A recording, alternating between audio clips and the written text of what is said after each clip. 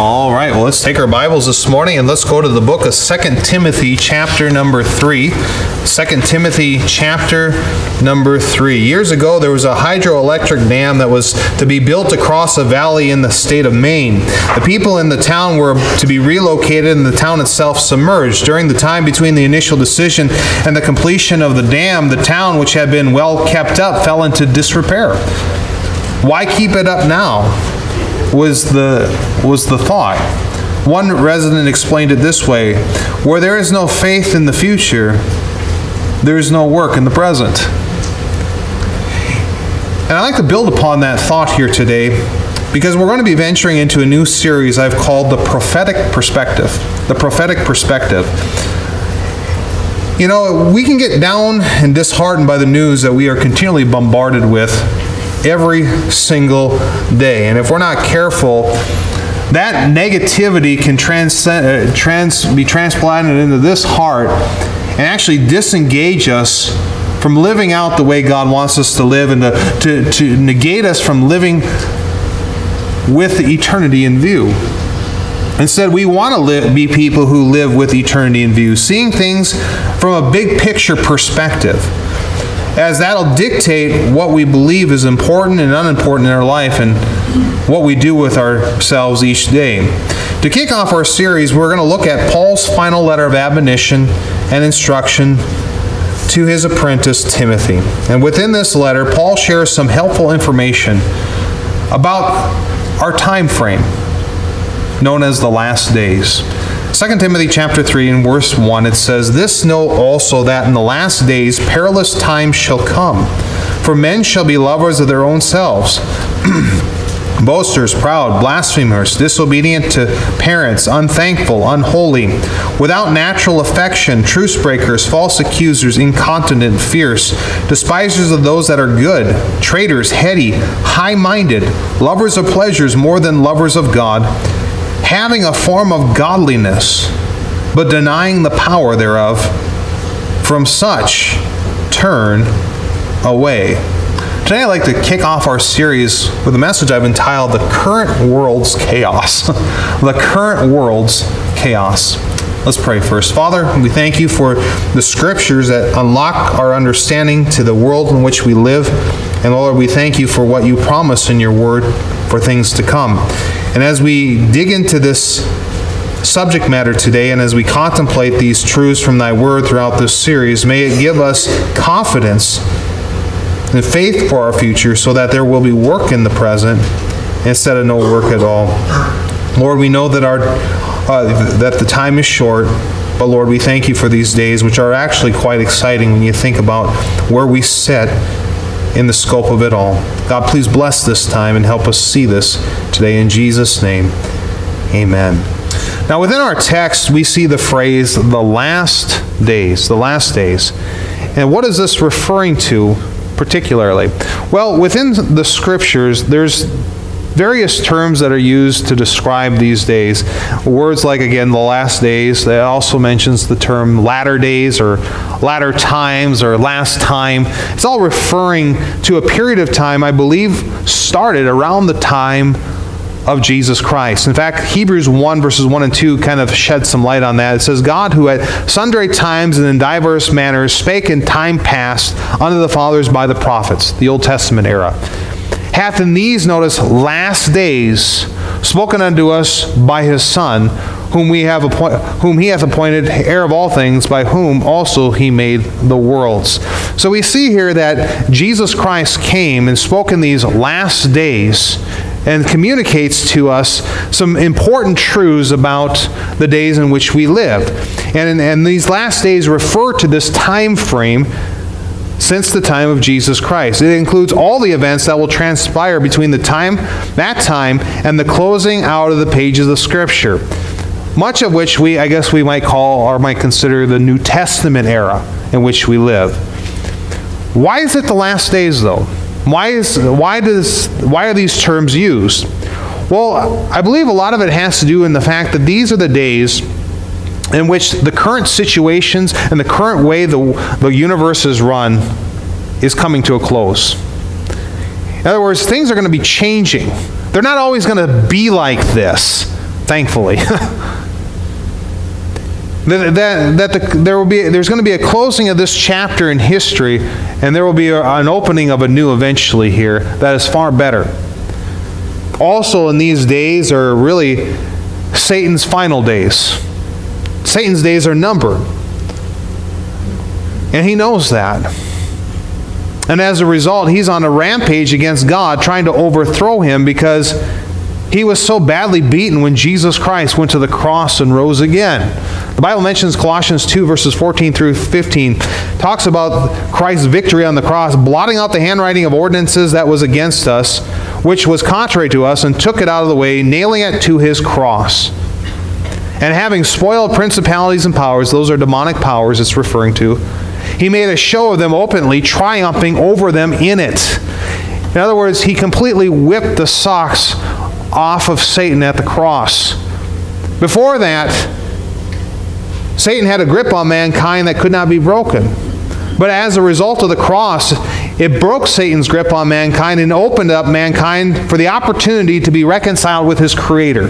Before that, that wasn't necessarily possible. They were waiting for that to come in the Old Testament days. That was something that Satan fought so hard to prevent, but failed to do so. And what seemed like a total victory for him when Jesus Christ bled and died on that cross as he did, was a total reversal. And he got shocked completely. And these are the final days in which Satan is trying to reverse the effects of the cross, which he won't, but will be also used of God, these time frames, to bring about his golden age. A golden age for all eternity, with sin and its propagators eradicated from the creation forever. In other words, sin will be gone.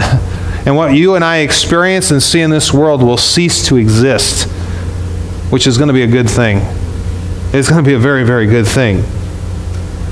And these are the final days, and because Satan's bid to overthrow God, they are tumultuous days, to say the very least. They're difficult. You see in verse 1, this know also that in the last days perilous times shall come. Difficult times. Troublous times.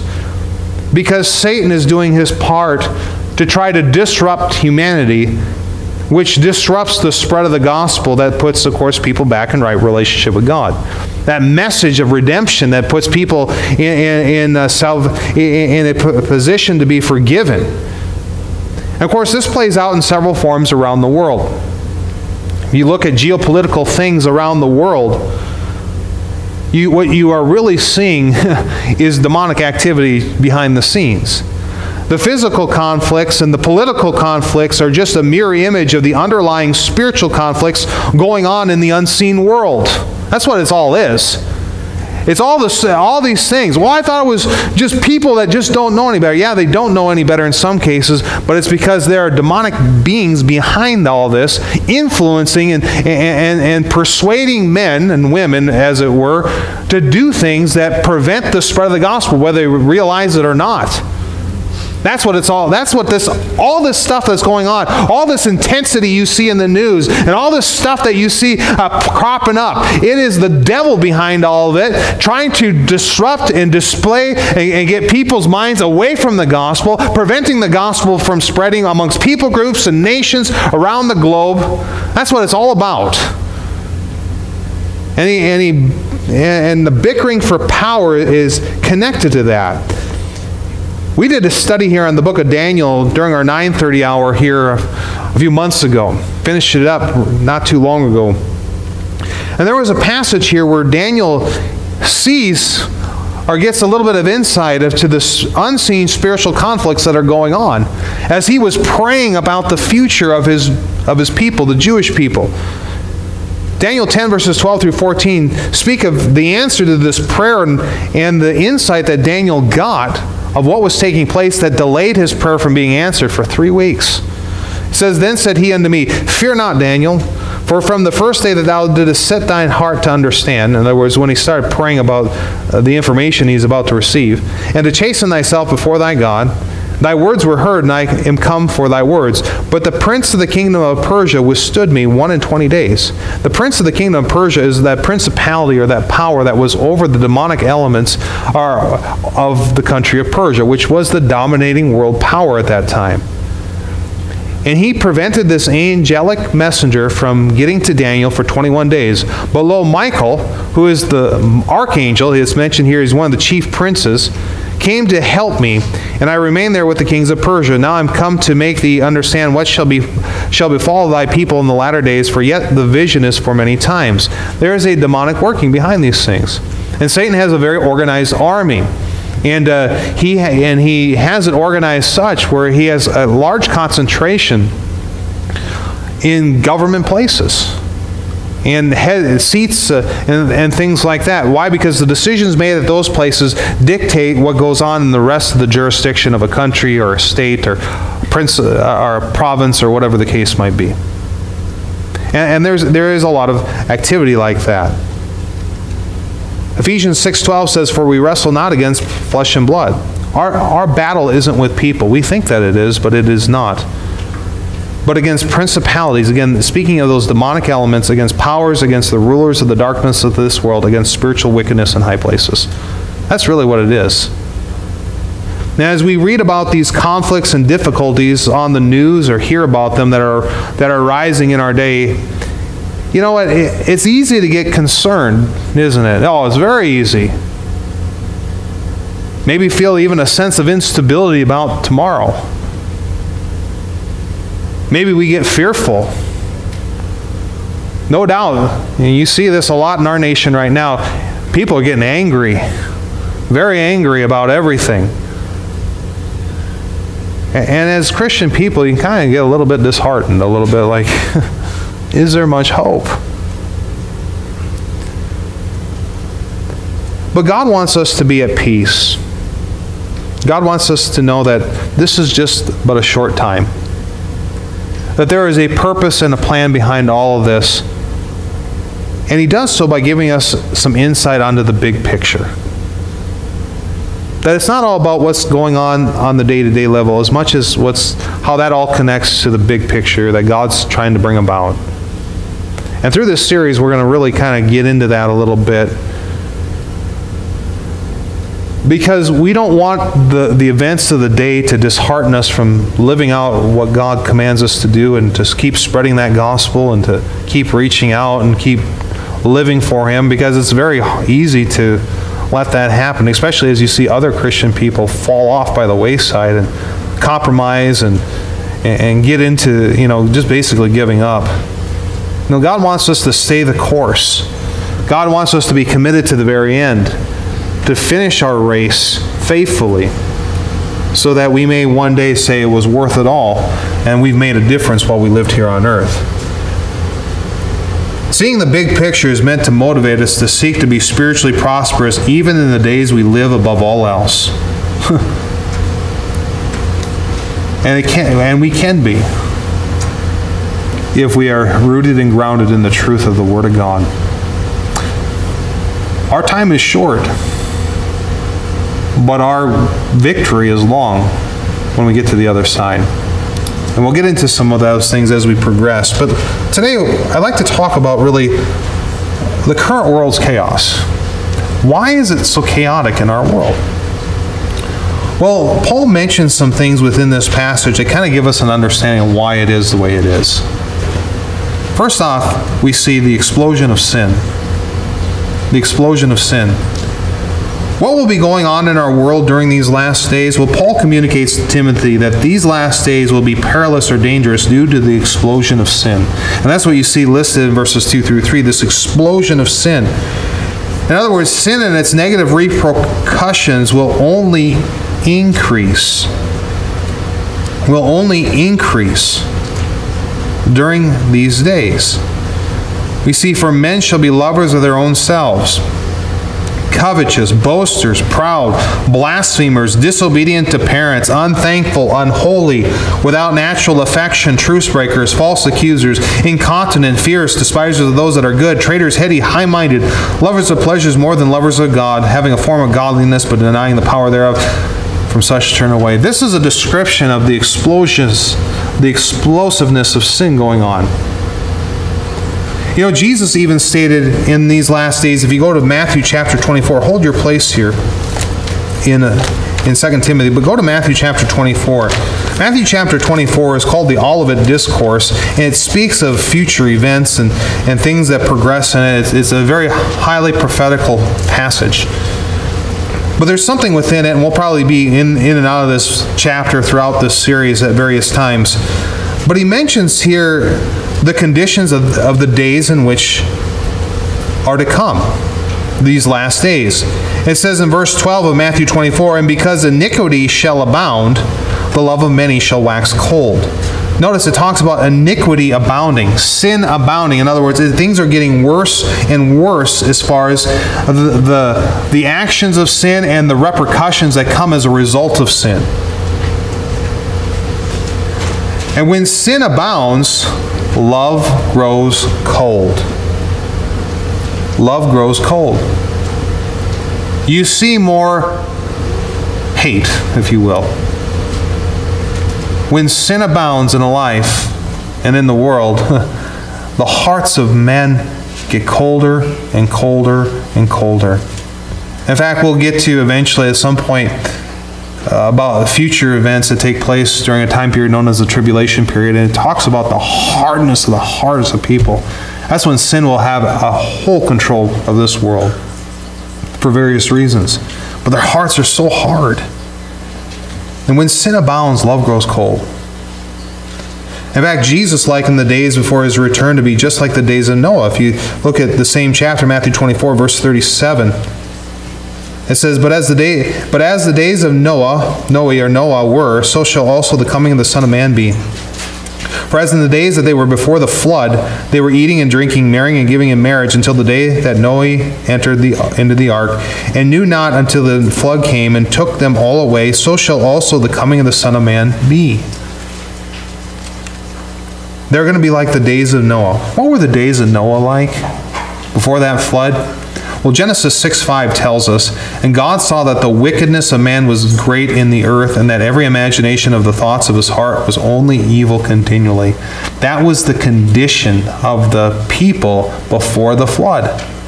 A large growth of sinfulness to the point where God had to do something about it. The point being is that these days will have some tumultuous times because of the ramifications of sin, of the sin of the human race, will constantly be increasing. Well, why does it increase so much? Well, some very practical reasons. Number one, well, just simply the growth of the human population. There's just more sinners committing sin. I mean, kind of goes with it, right? More sinners, more sin. Just happens. Genesis 6:1 mentions how the days were when men began to multiply on the face of the earth and daughters were born unto them. Sin continued to increase just simply because the population was growing. And there was just more sinners to commit sin. But number two, the capabilities to sin and spread sin will also increase. And I think a lot of that has to do to the advancement of technology. Has magnified man's ability to sin more readily and rapidly and easily. You know, we all have this favorite thing, right? It's my favorite tool in the world. I spend too much time on it. I don't know about you. I wish I could go back to the days without this. I really do. But I can't, so I live with it. But you know what? I could sin by looking up or reading something at the touch of this button. You think about generations past that didn't have anything remotely close to this. But now, I mean, it's at our fingertips at any given moment of the day. And you can read about things, you can watch things that would, at just a click of a button, because of what's available today. And there's a lot of that online, isn't there? You know, a lot of it is very accessible. So I wish we could go back in time. Well, you and I can't. And there is a reason why this stuff came to be, and I'll explain that here in a moment. Again, it's not going to slow down. In fact, God told Daniel in Daniel 12:4, "But thou, O Daniel, shut up the words and seal the book, even to the time of the end. Many shall run to and fro." Sounds like today, isn't it? "And knowledge shall be increased." I mean, knowledge has exploded. We can't even keep up with the amount of knowledge that's available today before us, more than any time in history. And one of the reasons is because we can store all that knowledge very readily. I mean, you think about what can be stored today, the amount of information that can be stored on just a little tiny microchip. It is unbelievable what can be stored on that. And those microchips keep getting smaller and smaller and smaller and smaller. You know, this phone has more power than those first computers did. You think about this. It's just incredible. Knowledge is increasing. Say, why did God give this? Well, God knew the population would expand, and technology has enabled us to get the gospel further than previous generations. But on top of that, Satan has taken advantage of it too. There's a reason for it. It's not all bad. But at the same time too, the devil has also taken advantage of it and has used it for his own means. Just think if it was all used for God's means, if we put Bible preaching on all the television stations and the radio stations and godly music, and what if all of our text messages were gone, That's really what it was kind of meant for. Even the social media stuff. But what they tend to be used for, more like the garbage dump, unfortunately. Even Christians like that tend to be the garbage dump. But because of that, man and his tendency to sin has used it for those purposes. But also, number 3, the intensity of Satan's warfare. Revelation 12:12 happens a little further into the future yet, but I think you get an idea of the devil's mentality here. It says here, "Therefore rejoice, ye heavens, and ye that dwell in them. Woe to the inhabitants of the earth and the sea, for the devil is come down unto you, having great wrath, because he knoweth that he hath but a short time." Satan knows his days are numbered. In fact, Jesus makes an interesting statement here in Matthew 11:12, "And from the days of John the Baptist until now, the kingdom of heaven suffereth violence, and the violent take it by force." There is a real intense warfare that we have no clue or we've never seen before, per se, at least with our physical eyes. But if you're in ministry, if you involve yourself in the things of God, you can sense it. And you know it because you get into it every day. Satan, of course, has been the first to jump on those technological advances of mankind to cater to his agenda and intensify his warfare against people. When they probably, again, were given for the promotion of God, amongst other things. But Satan's just after everything. He's trying to do everything he can to he's still got in his mind, evidently, that he can overthrow God. Sin's explosion will be the culprit of the last days world chaos.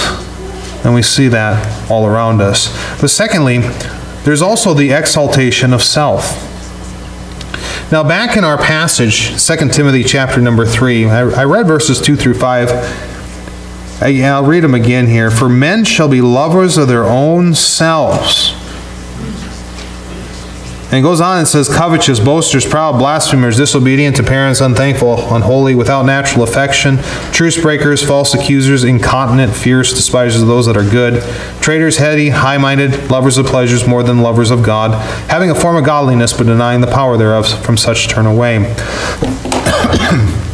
19 different words or phrases are used to describe these days. However, they are really summed up in the first phrase. Men shall be lovers of their own selves. It's really summed up really well. All these things are the result of the sinful self-centeredness of the human race. People will love themselves more than they love others and love God. And that goes in complete contradiction to what Jesus said was the greatest commandment, right? When Jesus was asked what the greatest commandment was, it was to love God with all our heart, soul, mind, and strength, and to love others as we love ourselves. And on those commandments hang all the law and the prophets. In other words, everything God tells us to do in righteousness is based on the fact that it is motivated by love for God and love for others. That is the base motivation for all the commandments. But all these traits that are mentioned within this passage go completely contrary to this. Because they're not in love with God or loving other people. They are loving themselves. Exaltation will not be that of the Savior, but of self. The God of self will be predominantly worshipped, and that is a big God today worshipped. We live in the day of the selfie. I'm not saying if you take a selfie, you're wrong. But the word selfie, some of you know. Fucker him up. Yeah. The selfie. What a word, huh? You know that in 2013, that was the word of the year? Was selfie. Anyways, it's such a description of the days we live, though. Isn't it? Selfie. Selfie. Everyone doing what they believe is right for themselves, without consideration of God or others. The self-life. The desire of mankind in these days will be notorious for self-gratification and self-glorification in some regards. Self-gratification and self-glorification. The tagline is, it's all about me, baby. Do what's good for you, or do what's best for you. Self-centered living. It's interesting to note that this self-deification was actually the very thing that got the human race into the mess it's in today. You realize that? What did Satan say? Genesis 3:5 to Eve. For God doth know that in the day ye eat thereof, this is before she did it, that then your eyes shall be open, and ye shall be as gods, knowing both good and evil. That's always been Satan's tagline, or selling point. You can be your own God, because that's what he wants to be. I will be like the Most High, Isaiah 14 talks about. And that's the very lie that he sold to the human race. And has been doing that ever since. You don't need to submit to God. You can live your own life. You can be your own God. You can call the shots. It's all about you. It's all about your self-gratification. It's all about you becoming somebody and something, and if you, whatever you have to do to get other people out of the way to get what you want, that's okay. The end justifies the means.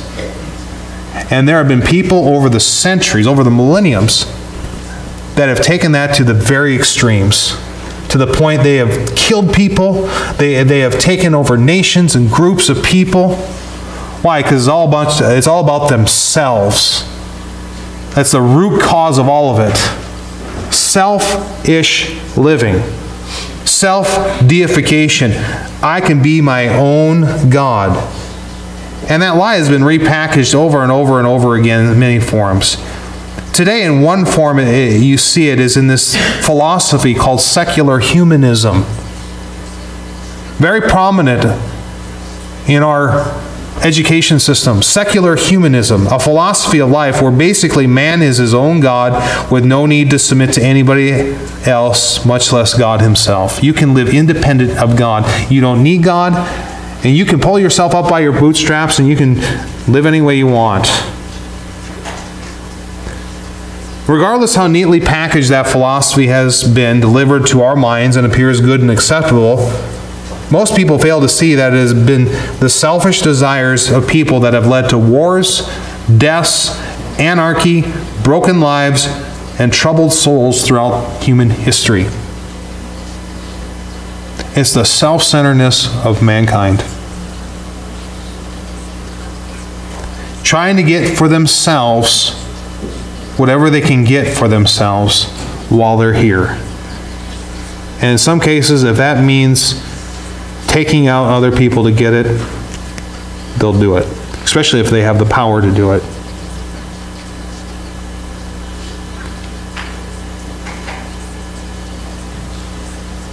The exaltation of self. When we exalt self, these characteristics that we see in this passage come out. And not a one of them has a positive outcome. Not a one of them. God, on the flip side, tells Christians to die to self, right? Not live selfishly, but selflessly. Die to self. Live unto Him, because that benefits everyone. 2 Corinthians 5 verses 14 through 15 says, "For the love of Christ constraineth us, because we thus judge that if one died for all, then we're all dead, spiritually speaking. And that he died for all, that they which live," in other words, have been saved, it's referring to, "should not henceforth live unto themselves, but unto Him which died for them and rose again." That's the purpose of why we live today. Not for self-gratification, not for self-elevation, not for self-deification. Just about anywhere you find the word self attached to it, that's not the way God wants us to live. And it makes such a difference in our world if everybody lived like that, wouldn't it? Oh, it transformed everything. Transform absolutely everything. But because of self-exaltation and that philosophy, and that is pumped out like you wouldn't believe in our world, we have what we have today. The last days will see a greater self-centeredness in the human race. Things we're seeing so grossly occurring every day in a 24/7 news cycle we are consistently exposed to. Selfish people wanting selfish things for self-gratification because they're so empty inside and void of the thing that they really need is a relationship with their Creator found in salvation through Jesus Christ. That would solve everything. But of course, some will not receive that either. Well, thirdly and finally, the expulsion of sovereignty. The expulsion of sovereignty. Verse 5 makes an interesting statement. It says, "Having a form of godliness, but denying the power thereof. From such turn away." Did you know that percentage-wise, the number of atheistic people is actually quite low? You know, you'd be shocked. You'd think, no way. I mean, with how loud they can be. Yeah, worldwide, it's estimated that there's only about 7% of the population that's atheistic. 7%. And most of them reside in China, which has been, of course, through communism and things like that, eradicated some of that. But there's actually a growing host of Christians in China as a result of that too. Long story, but again, you swear that number would be much larger, based on what you kind of get exposed to through the news, which, by the way, is a little tailored to an agenda. So why is that number a lot lower than what you would think? Well, it's because most people know, at the very least, there is a greater, higher power. Why? Because God hardwired that into the creation Himself. In fact, Romans 1:20 says, "For the invisible things of Him from the creation of the world are clearly seen, being understood by the things that are made." In other words, the things that are made, us, human beings, we understand His eternal power and Godhead so that they are without excuse. Everyone has been given the consciousness of God within the soul. It was hardwired into every one of us. Now, that doesn't mean that everyone knows who God is specifically, but they know that there's a higher power. They know that there's some sort of God out there. And depending on what we've been exposed to, there are certain, it's either to some greater or lesser form. Because you can go to the backwood tribes of this world and you will still find them worshiping something a higher power of some sort. The world is not naturally atheistic. The world is naturally seeking answers from a spiritual power, much of them which they don't understand. Hence, the atheist is just deceiving himself. Like the Bible says, Psalm 53:1, the fool has said in his heart, there is no God. Corrupt are they and have done abominable iniquity. There is none that doeth good. It's very foolish. They're just deceiving themselves. But our passage here indicates something about the other 93% of the world. Okay?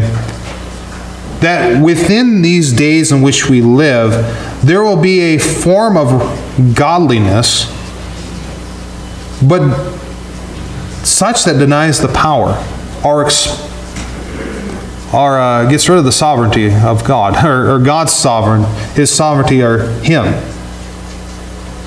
And what I believe this is referring to is the religious nature of mankind, that they may worship God per se, but it's a religiosity void of God. Man worshiping God the way he wants to worship instead of the way God lays out for him. And that goes on all the time. People going through the motions of worship, but the heart is not there. You know, we can go through the motions of worship. I grew up and I went through the motions of worship. I remember I could probably still do the rendition. It probably wouldn't take a whole lot for me to recant everything.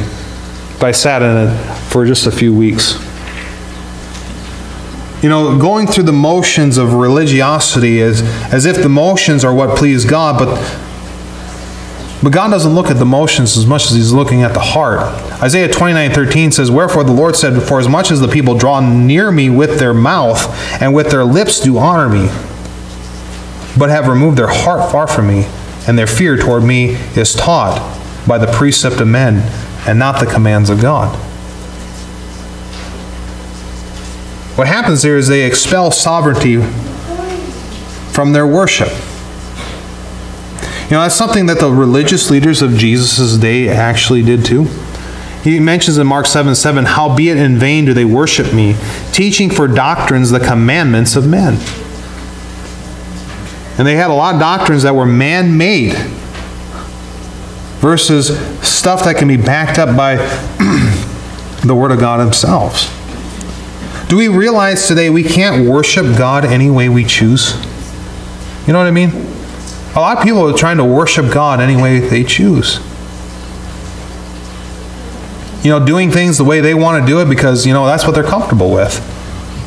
I saw an article here not too long ago. I think I shared this with folks. I saw it was like that the old way of church is going away. It's all going online now. And you can do it from the comforts of your own home. You know, I've heard crazy things like confessionals in like drive-through situations, like a fast food restaurant. Of course, I think you can get married that way too in certain parts of this country. You know, it's coming to the point where it's like the old Burger King slogan: "Have it your way." And you can't have it your way. It's God's way. We as people have no business, or really no grounds in which we can dictate how we worship God. He's the one that dictates that, because He's the one that we worship.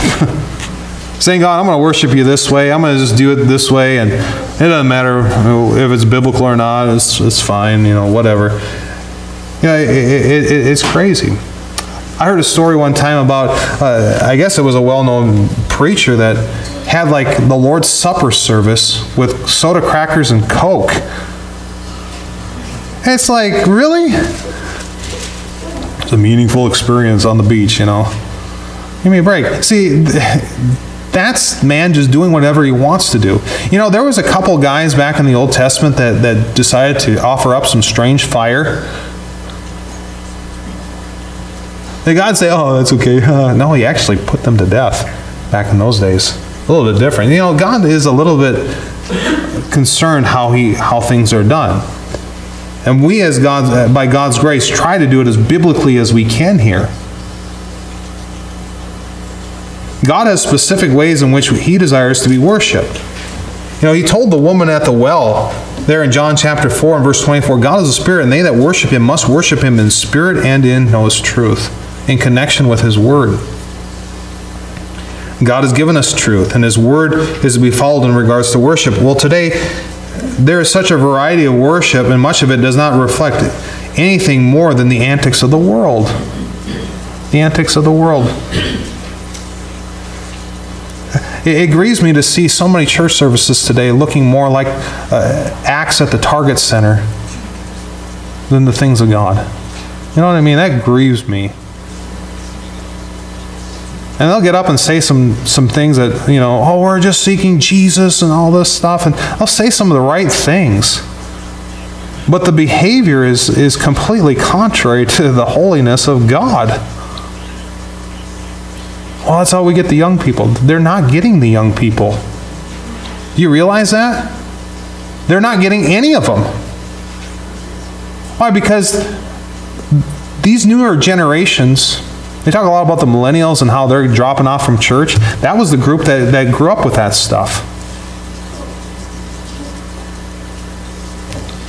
And they're the ones leaving church. Why? Because church is no different than what they do out there. And we had a big problem today. Jesus doesn't need to be reinvented. Our heart needs to be renovated. And the only way you can get that renovated is by showing people who God truly is and how He needs to be feared and honored and worshipped. It just doesn't work that way. And it grieves me to think of the average church today alluring people through the lusts of the flesh, the sinful side of us, versus the beauty and wonderfulness of the Lord Jesus Christ and what He has to say and how they can actually have joy in their hearts. Instead, it's all about gyrating the flesh. And that just doesn't help anybody. That doesn't change a single soul. And the newer generations see that and it's like, what's it any different? How's it any different than what I could go at the Target Center or downtown Minneapolis or wherever they may live? It's not any different, really. Just slap a little Jesus in there and you think you're good. That doesn't work that way. It doesn't work. And it's proven by what we see in the morality of our nation. It really is. The morality is going down the tubes because we're too busy entertaining the masses instead of teaching the masses what God says and what is right.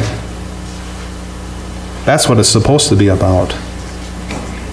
The methods have been anything but counterproductive. Oh, you may swell up a big crowd, but unless that crowd gets right with God and their lives are in tune with the Lord Jesus Christ and His Word, it's worthless. Romans 12:2 says, and be not conformed to this world. In other words, don't be like this world.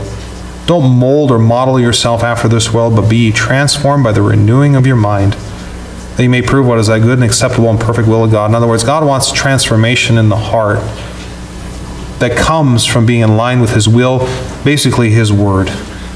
You can't do that when you're behaving like the world. The last thing the world needs is another imitation of itself when it comes to church. You know what I mean? People are supposed to see something different in church, not something that's similar to what they're experiencing out there. But sadly, those lines are blurring and blurring every day. And it's not helped our cause, it's actually hurt it. I don't believe you got to be like the world to win the world. I think you need to be like Jesus Christ to win the world. And that'll make all the difference. Having a form of godliness, not necessarily atheistic, but they're denying the power of it. And that is a growing issue in our day. Actually, it's been going on for decades now. We're finding places that you can hear, thus saith the Lord, are becoming a rarity. And it shouldn't be that way. The book of Micah talks about a famine in the land.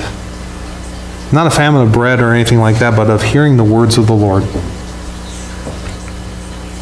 And we have a growing famine in this land.